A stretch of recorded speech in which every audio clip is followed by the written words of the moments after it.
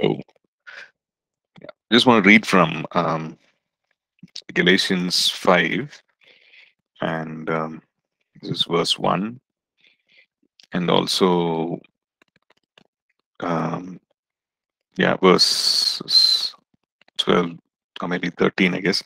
Let's read verse 1. Galatians 5, verse 1 says, "Stand fast, therefore, in the liberty by which Christ has made us free, and do not be entangled again with the yoke of bondage." So the context is about the law, where to the Galatian church, he's writing, okay, you started off in the spirit. Now, why are you going back to the law? Why are you going back to circumcision and all that? Because some of the false brethren had come and started spreading that kind of a teaching, and so they were slowly going back to, okay, in order to be saved, you needed to be circumcised and to keep the law, etc. So he's saying, in that context, but then this can be applied in other areas as well. We've been given the liberty. Christ has made us free. So do not go back and be entangled in the very same thing that Christ has set us free from, right? Do not be entangled again with a yoke of bondage. Okay, so stand fast. And that word stand fast means stand firm and persevere, continue to persist in standing firm, and keep that freedom, or keep that standing which has been given to you, right? And then if we go down to verse 13, it says, "For you, brethren, have been called to liberty." Now, we've been called to freedom, liberty. Only do not use liberty as an opportunity for the flesh, right? You've been given this freedom, you've been called to this freedom, but do not use this freedom as an opportunity, as a provision for the flesh, but through love serve one another. Right. So this opportunity, which means that this opportunity, I mean, this freedom, this liberty that we have in Christ, this grace that has been extended to us, do not use that as an opportunity. We've been delivered. I mean, we've been set free from the consequence of the law, so we don't, the ritualistic things of the law. And so do not be entangled again with the things that we've been set free from. And the other thing is this liberty is something that you've been invited to. This liberty that we have, and because of the grace of God, is something that has been given to us, but do not use this as an opportunity, which means that there is a tendency, there is a potential to use it as an opportunity for the things of the flesh, right? Because the Spirit of God, the flesh lusts against things of the Spirit. Right? There is that constant struggle. So the flesh needs to be crucified. The mind needs to be renewed. So do not use this freedom as an opportunity, as a provision to plan to sin or to give in to the appetites of the flesh, but stand firm in the freedom, and through love serve one another. So this is a reminder for us to continue to live in freedom, right? To not be entangled again, to not to take things for granted, the things that we have been delivered from, right? So let's pray. Father, we thank you for this reminder, Lord, not to be entangled again with a yoke of bondage. Yes, Lord, we thank you for the privilege, for that. We thank you for the freedom, Lord, that we are experiencing today because of the finished work of the cross. Lord, because of what you did for us, Lord, because of the grace that you extended for us. We thank you for the freedom. Lord, many times we tend to take it for granted, God. The very things that we've been delivered from, oh God, the things that we were oppressed with, Father God, we've been delivered from it, Lord. And we knew what it was, God, to be delivered from it, God. The freedom that we experienced, Lord, the joy that we experienced, the peace that we experienced, God. And so, Lord, may we be careful not to go back, not to be entangled in those very things again, Lord. Father, we thank you for this exhortation and warning, God. And also, God, we thank you, Lord, for this exhortation, Lord, that Lord, that we've been called for that freedom, that we've been invited, we've been called for this freedom, to live in that freedom, God. And so maybe be careful not to use that freedom as an opportunity, as a thing to plan to fulfill the desires of the flesh, God. We thank you, Lord. We give you all the praise and the glory. We pray all this in the powerful and precious name of our Lord and Savior, Jesus. Amen. Amen. Okay, so last class yesterday we looked at we just went through those steps, the path of restoration for emotional wholeness, right? And that is something that we can do personally from time to time, just to recalibrate ourselves, right? And to see, are we living in that freedom? Are we, or are we, have we gone back into some kind of, maybe because of some challenge, maybe because of something, have we kind of gone back to live under that weight again, right? So sometimes the things are so subtle, right? The drift is so subtle that we don't realize it. Right? We've given into maybe some kind of a fear. We've given into some kind of a, deception, and pretty soon we just see that we're just living under the weight of that whole thing, right? So from time to time we can actually recalibrate and see, reevaluate and recalibrate, right? And take a spiritual inventory, take stock of how things are, and actually use this method to very in a detailed manner, to submit, to surrender, to renounce, to repent, to release, right, forgiveness, and so on, and continue on. Okay, so having looked at that, there are some things that we need to have. Now, this is an ongoing thing, of course, and from, well, maybe we can do it whenever we feel prompted, or maybe on a monthly basis, even, just a suggestion. But there are certain things that need to be part of our lives as on an ongoing basis. Okay, on an ongoing, as part of a lifestyle.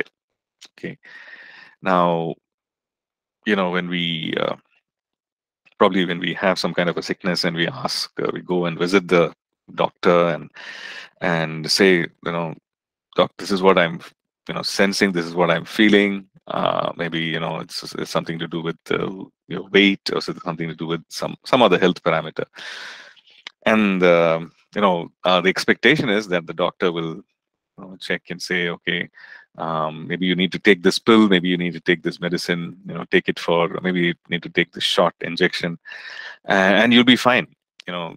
Just wait it out, rest it out. You'll be fine in a couple of days. You'll be fine. You'll be back to normal.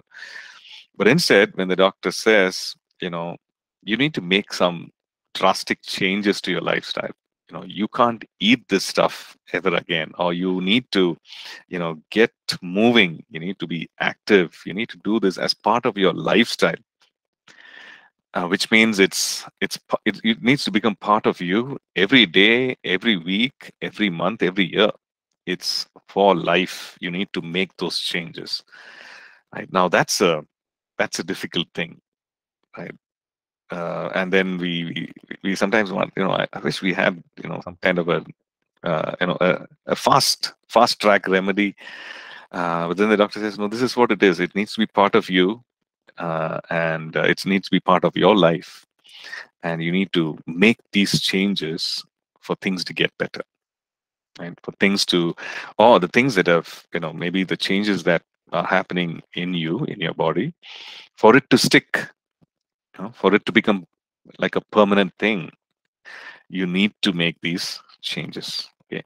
So similarly, when it comes to emotional health and emotional wholeness, inner wholeness, see that there are some things that need to be part of our lifestyle. Okay, which means that these things need to become part of our lifestyle change. And when we say lifestyle, we are talking about the picture that we have is that of a marathon, runner. Right? It's not 100 meters dash where you finish and then you're resting. It's a long term thing, right? So when we look at that, we see that certain things need to be long term, right? Uh, it needs to be a long term change. Okay, so what are some of these? First thing is to sever, which means to cut off all sinful things, all ties that hold you back, that drag you back, um, that trouble your soul, trouble or bring a weight, bring us under oppression, create a stronghold. Now that needs to be severed. That needs to be cut. Okay, what is it that's causing you, that's dragging you back to your sinful pattern? What is it that's dragging you back to that downward spiral of maybe fear or oppression or sadness? Right? What is it that is dragging you back? Now um, that is something that we need to understand. What is that trigger, and how can I avoid it? Like, how can I cut it off? Right? If you look at Matthew chapter 5, the Lord Jesus says something, very, very harsh. It seems it's like a surgical cutting away, a surgical action, right? Matthew chapter 5 and verse 27 onwards, he says, if you have heard that it was said to those of old, you shall not commit adultery. But I say to you that whoever looks at a woman to lust for her has already committed adultery with her in his heart. If your right eye causes you to sin, pluck it out and cast it from you, for it is more profitable for you that one of your members perish than for the whole body to be cast into hell.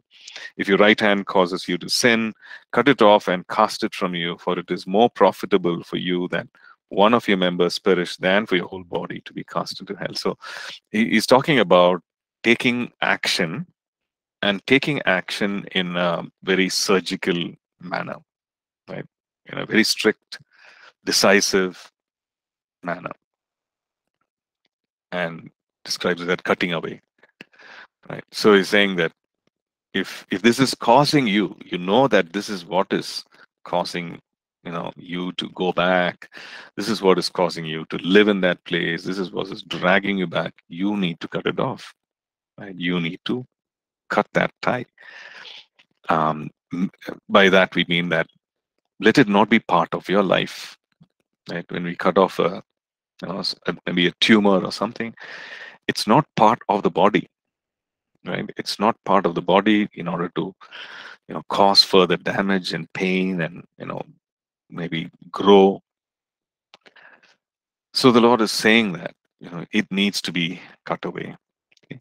And we look at a couple of other scriptures, 1 Corinthians 15 and verse 33, and also 2 Corinthians 6. So this is what we see. Let me read 15 and verse 33, where it says, evil company corrupts good habits.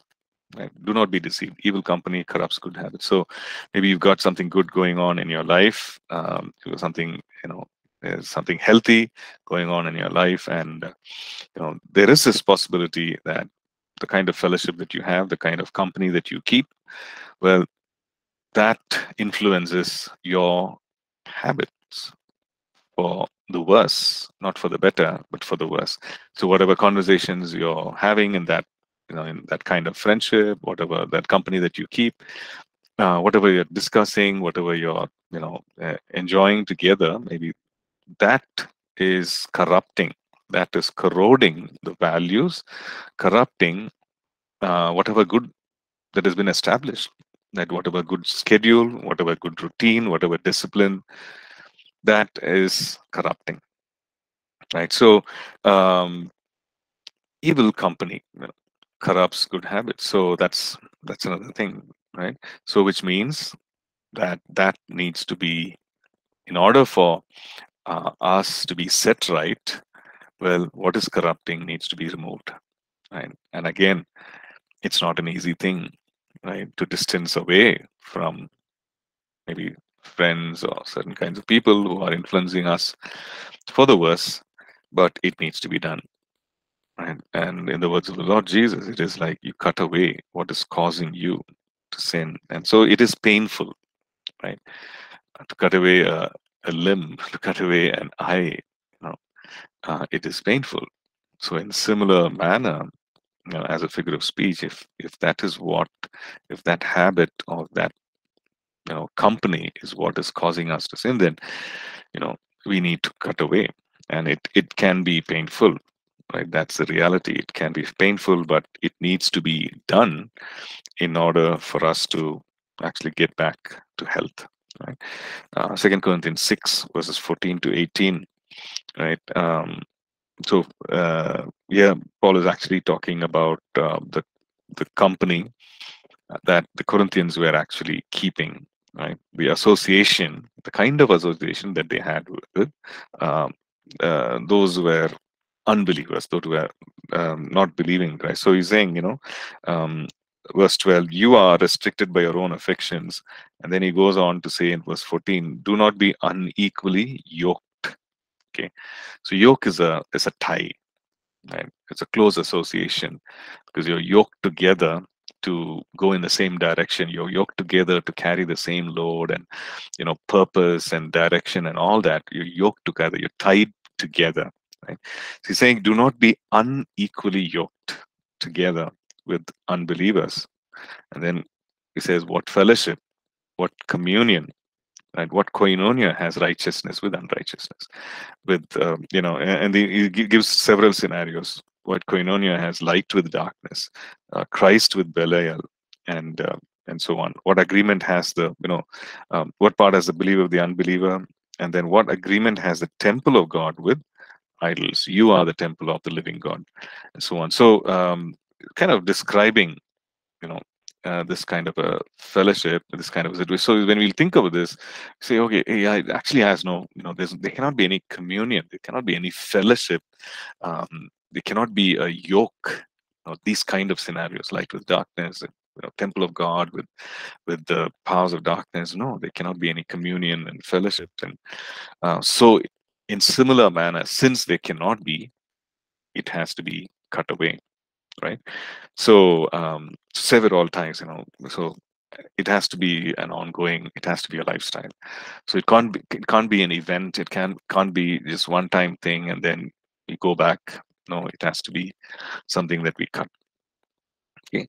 The second one is again something that we know, but to renew our mind with the Word of God. Okay, to make new our thinking and our thinking pattern. Right. See, all of us have some thinking patterns, whether we are conscious of it or not. Right. So whenever there is some kind of a, whenever we face, let's say, a fear, there is a thinking pattern which leads us to action. Right. Whenever we are in a particular situation, we find ourselves, in a challenging situation or, any circumstance, there is a thinking pattern. Right. And that thinking pattern has come because of maybe years and years of thinking on those same lines, and that changes, that shifts and changes according to what we consciously allow our mind to be influenced with. Maybe we read a book, maybe we read watch something, and we inspired, motivated, and that changes our pattern of thinking, right? So here the Word of God is very clear that there will be transformation when there is change in thinking. Right? The key to transformation is thinking differently, right? Or renovating our thinking, right? So Romans chapter 12, verse 1 to 3, we know that, right? Be transformed. But first of all, he says, do not be conformed with the things of the world, but be transformed, right? Conform is to fit in with the pattern or be forced into a certain pattern. So do not be conformed to the world's way of doing things, but be transformed. Right? Let there be a change, metamorpho, meaning let there be a drastic change. And that drastic change can only happen when there is a change in thinking. When our mind is renewed, when our thinking pattern shifts and changes. According to what? According to the Word of God. Right? When we renew our mind to the truth of God's Word, when we renew our mind to the values in God's Word. So, which means that, okay, whenever I need to do certain things, and what does the Word of God say about it? When we spend time reading the Word of God, when we spend time, we are actually being exposed to the truth. We are exposed to the values in God's Word and how God values things. What does He esteem? What does He not esteem? Right? What is truth? What is a lie? What is good? What is not good? So we are exposing our minds to it. And when we expose, and we take in, we are actually changing our thinking. And it's a conscious act, right?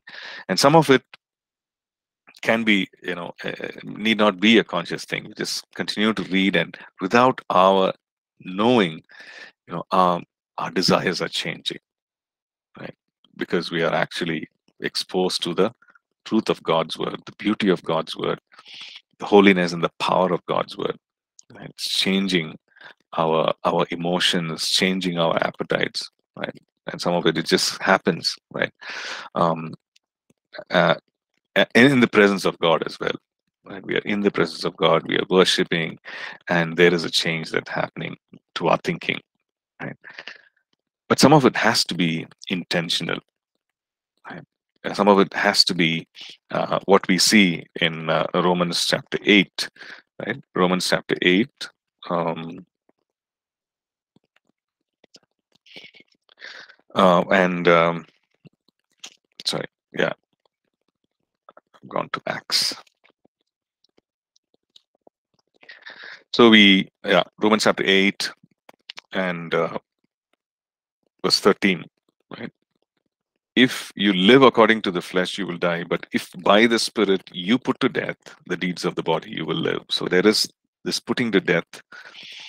If you put to death, which means you think, you take action, and you put to death, you decide not to do, you decide that this has to end, right? So there is that conscious, intentional change in thinking, change in a decision, right?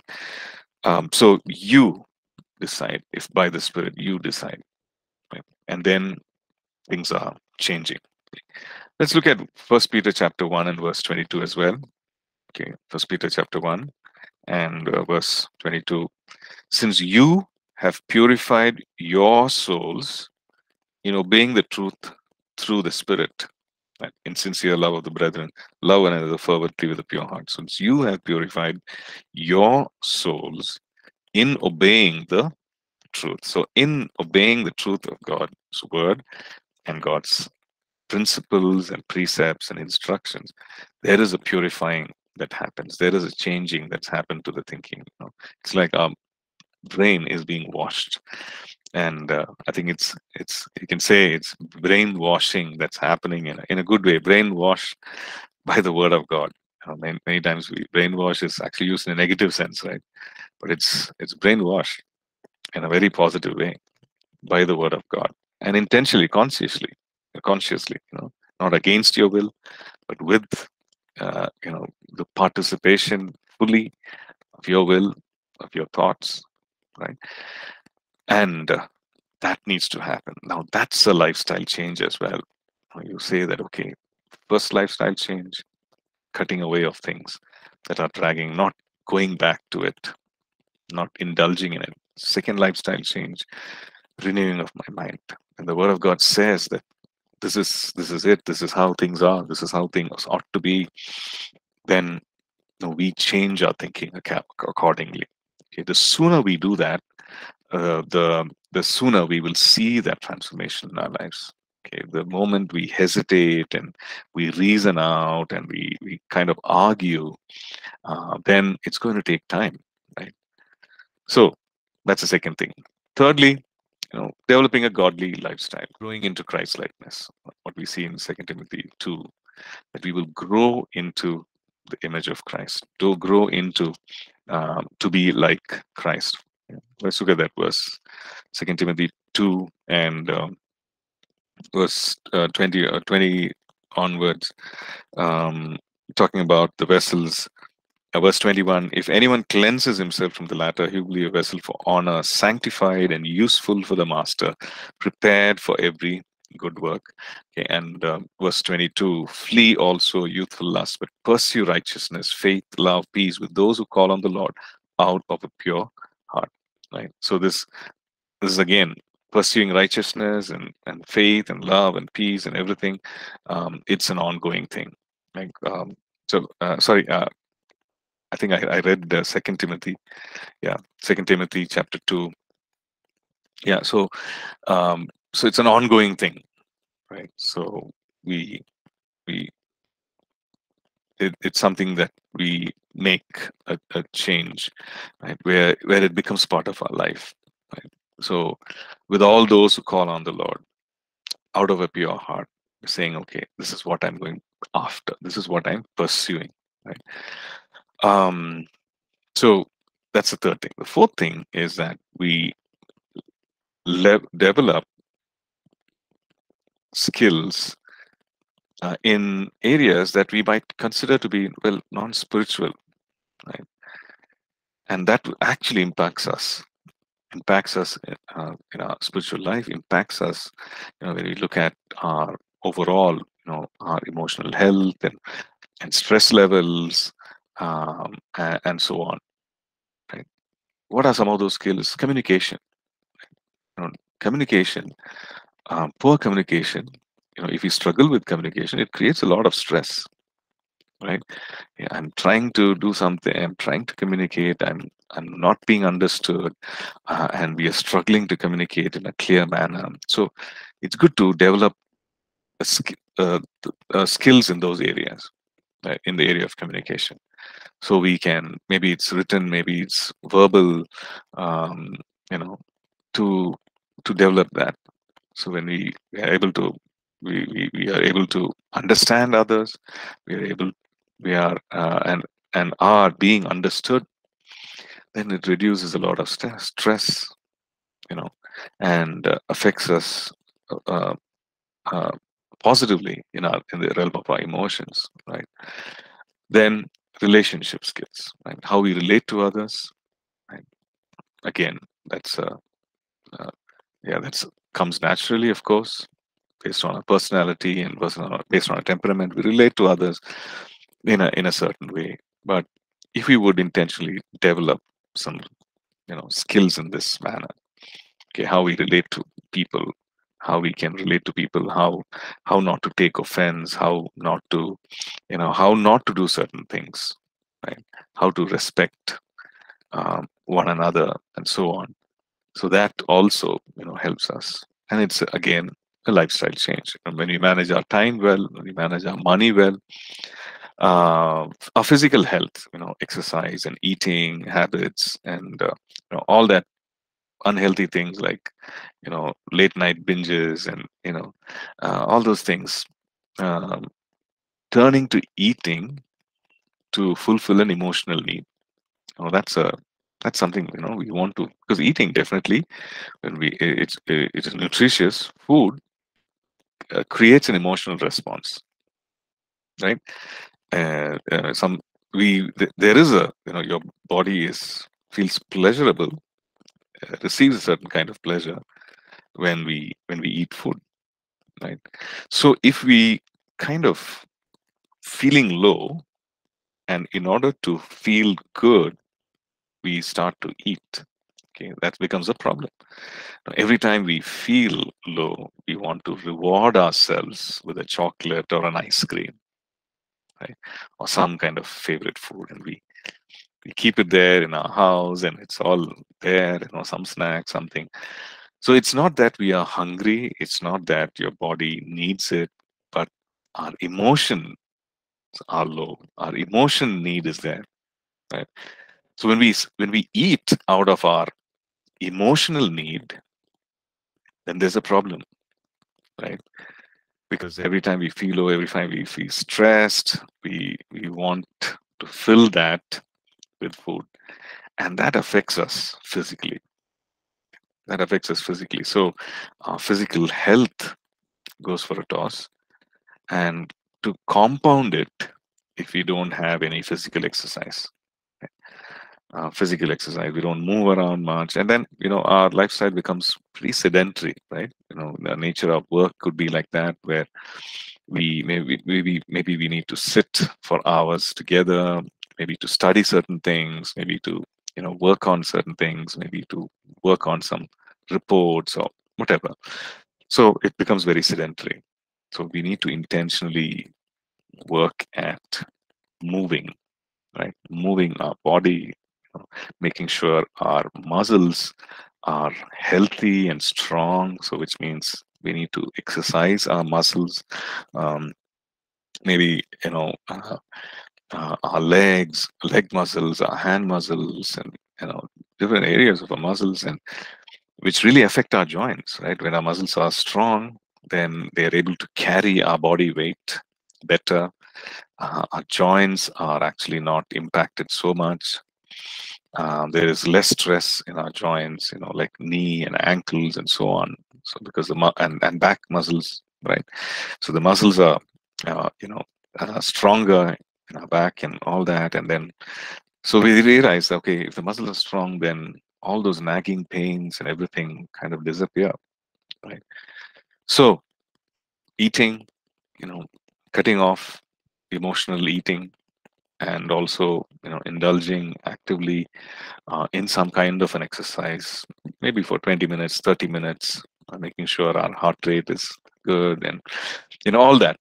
It really helps, right? So, and this is again a lifestyle change. Like I can't do it for 1 week and then just leave it, right? We see the benefit of it only when we are consistent in it over a period of time, right? So to look at it, to make that thing, okay, I'm going to do this long term, right? And the benefit is again long term, right? So we're not looking for quick fixes. We I do it for a week and then I'll see, okay, is there a change? And then if there is change, I'll continue. Otherwise, I will not. Well, that's the wrong mindset to have when you're going in for these things. If it's a lifestyle change, it's a long term thing. So the thing is you know to tell ourselves, I'm going to do it because it's good for me, and I'm not going to look for, I'm going to evaluate things in a short-term period. I'm not going to look for short-term rewards, whether there is a reward in a week, in a month, 6 months, in a year or not. I'm going to do it. That's the mindset to have. Okay, and then we will reap the reward. Okay, so these are things that we ought to do in addition to those evaluations, and then just sitting before God, sitting before the Lord, and allowing Him um, to to kind of let His light, you know, pierce the darkness. Right? Let His light pierce the darkness in our soul. We're not talking about the area of our soul again, right? And cleanse and make whole. And sometimes we don't realize it. Some things are so deep rooted. So we allow the light of His truth to pierce that, to destroy those things, right? And we can do it however times we want to do. Yeah, so we can do it from time to time. Okay, so we'll just pause here for a bit, and then if there are any questions that you might have before we go into our next topic. Any questions, anything that you might want to add, you can feel free to ask or share.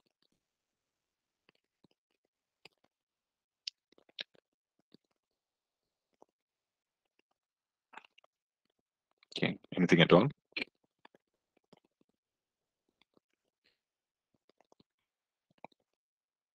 Yeah, Jeffina. Yeah. Yeah, we talk about developing a lifestyle, so it comes under a schedule, right? But if you ask me, uh, I mean, it's very hard to follow some schedules to make something a habit. Mm, Even though you think like, okay, this is what I'm gonna do by 7 o'clock in the morning. You may do it on the mm, first day, but not on the second days. Sometimes you may do it for at least 3 to 4 days, but not on the seventh day, yeah. 8 days. And automatically, if you're suffering emotionally, I think it somehow, even though we decide on one day, somehow these thoughts comes up, and and the whole schedule actually messes up, and you just have to start from again. Okay, let's make a new schedule or something. So Yeah. I just want to know what is your best advice to make something a habit. Like, what helps Mm, in that? How can we make it more effective to make it yeah. happen? Yeah. So the thing is that, see, to understand that we are not alone in this, so so the Lord is there to, and His, indwelling presence to really help us with this, right? So we can ask Him to remind, ask Him to prompt, ask Him to just help us along the way. And so that's a big thing, right? It's not that we are not depending on our own resources to do this, because actually we are leaning on Him, His strength, to enable us. But having said that, it's, we make that choice, right? He will remind, He will prompt, He will, help, but ultimately we need to, our will needs to be, come to that place of strength to design. That's the thing. So that's the first thing. um, and the second thing is, no matter what setback, to really get up and start doing it again, right? So many times, okay, we say, okay, then maybe, let's say for you have a diet or something, you slip up, and then you say, okay, I slipped up, so let me just give up. Okay, so that's not the thing, right? You might slip up once, maybe twice, but the thing is to get back and get going again. Okay, so we will not be perfect, right? So there might be setbacks. There might be times when we give in. There might be times when we fall. But the thing is to rise up again, right? So that's the thing, to say, I'm going to rise up. I'm going to make these things stick. So that's the second thing. The third thing is to do it in the context of community. Maybe there is, to enable, or to have an accountability person, like a close friend, confidant, who can, hold you accountable, right? And that's a great way to do it.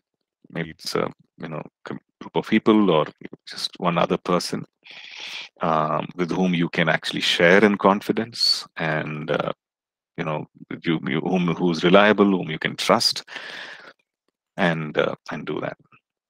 So with these three things, there could be more. With these three things in place, we will actually get stronger and stronger. And like normally, people who study human behavior, they say in 21 days a habit actually can actually stick, right? So the thing is that, if we can stick for 21 days, if we can go for 21 days, then then it becomes a muscle memory, as they say.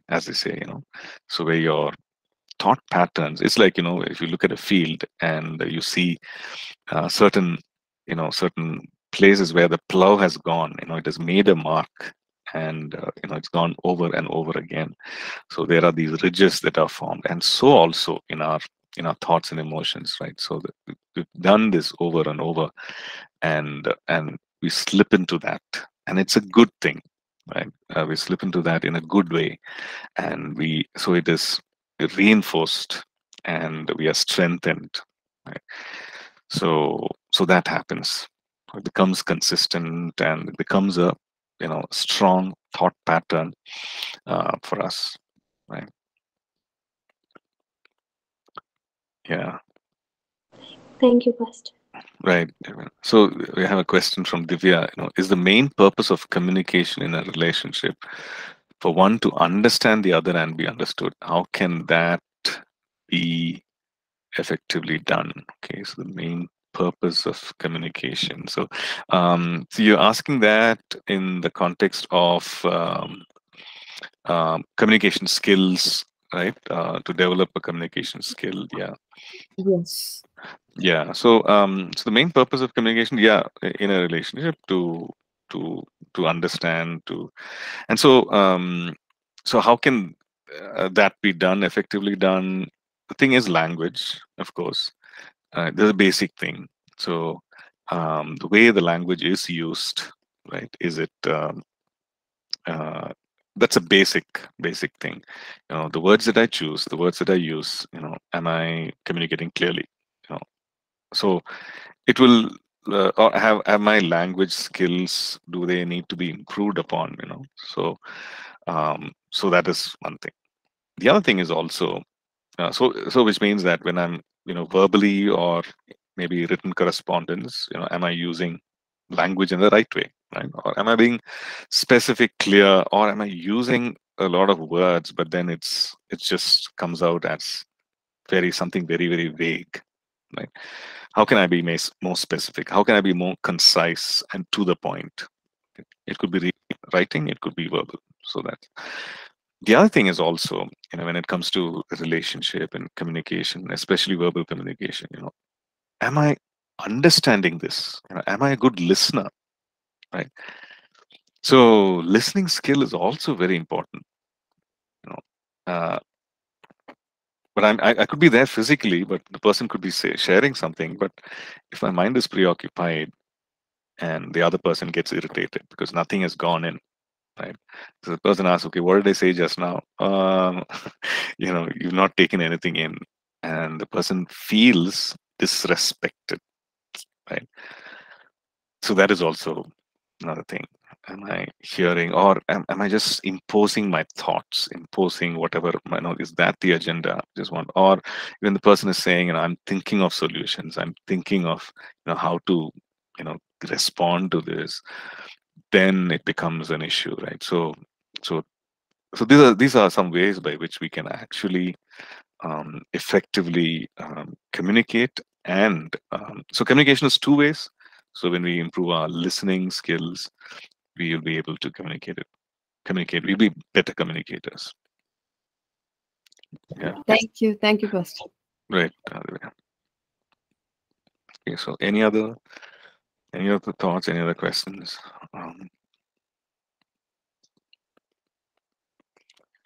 Okay.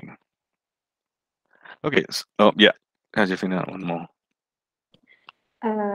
I just want to ask about a situation. So I know a girl. So she is a Christian, uh, but I mean, she was growing well in the Lord, but so what?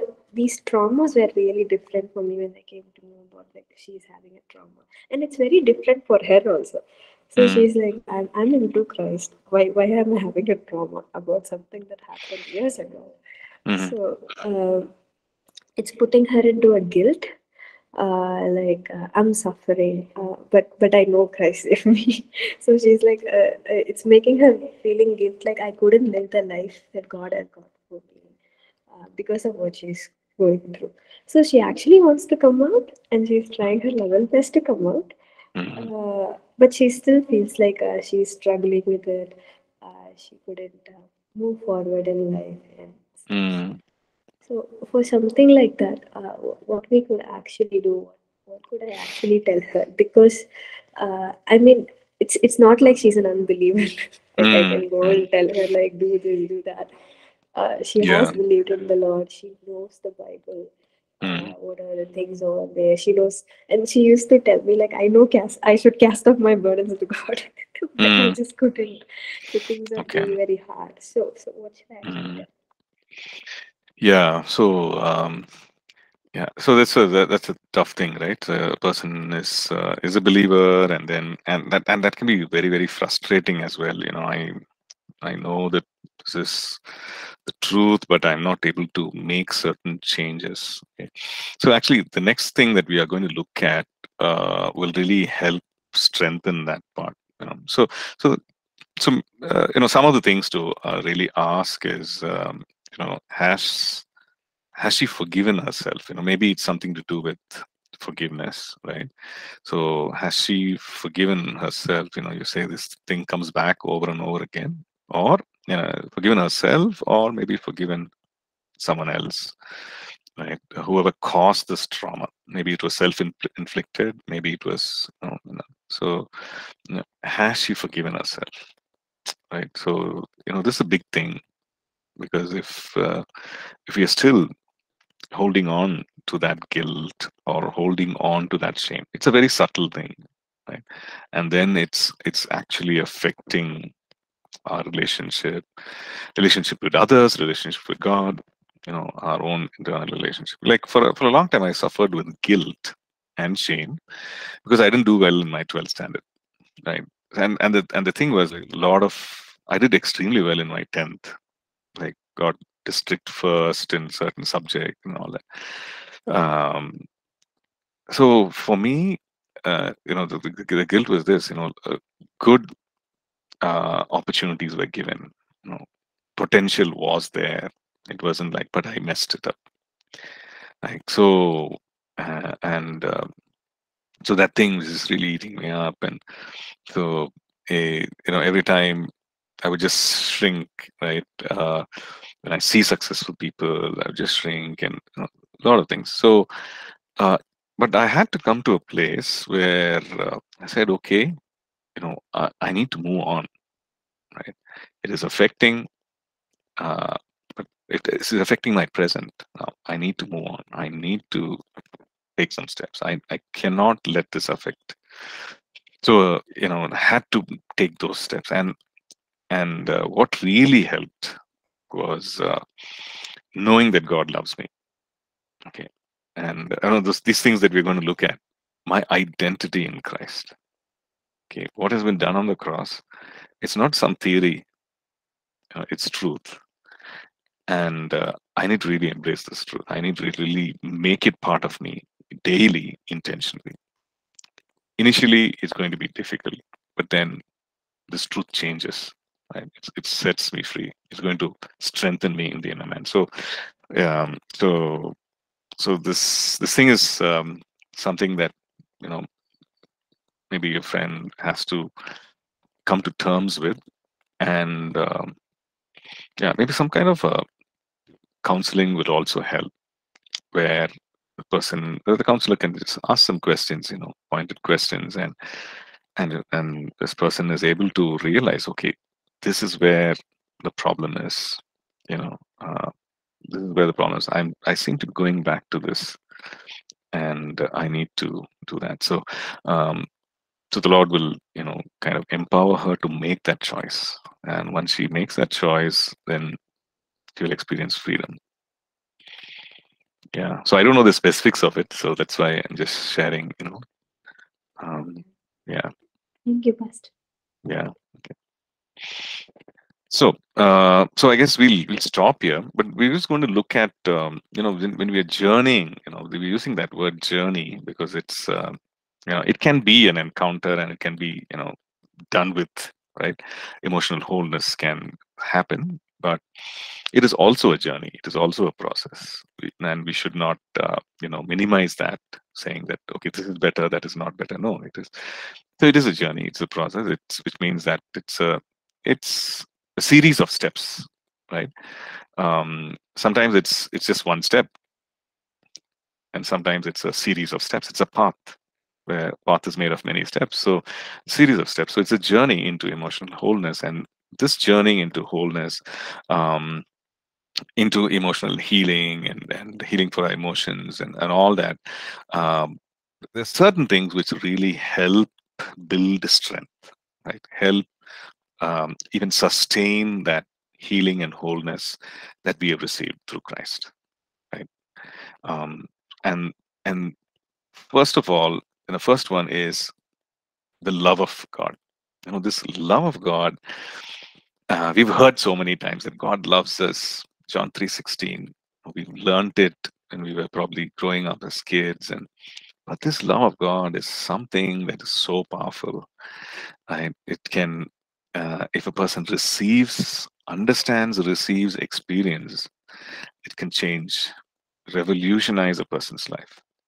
Second one, our identity. Identity is something which is, the shaping of identity, our self-worth, where we draw our self-worth and importance and everything from. So very important again, and it's also closely tied to the love of God, receiving that love. Third one is, what has happened in the past, what we cannot change, what we cannot address. We need to release. We need to release, consciously release, and say, make peace with ourselves, and say, okay, that is done. Now I can't do anything more about it. I'm moving on. Right? Paul says, right, forgetting those things that are behind, I press on. I press on to what's ahead. These are powerful words coming from Paul, because he had seen much, he had experienced much as a person who persecuted the church. Right? He might have seen lives. Yeah, he actually firsthand saw Stephen being martyred.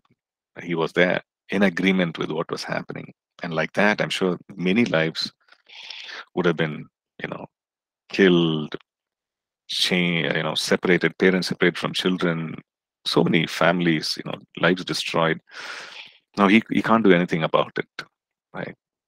And maybe even in ministry, he experienced some challenges, some failures, etc. But then he says, I press on, forgetting those things. I press on to what's ahead, for the upward call of God in Christ. So, that's something that we need to resolve. And as we journey into emotional wholeness, right? Releasing the past. Yeah, so we look at these things, and in our next class, right? Okay, right. Thank you. God bless. Have a great weekend. Bye bye.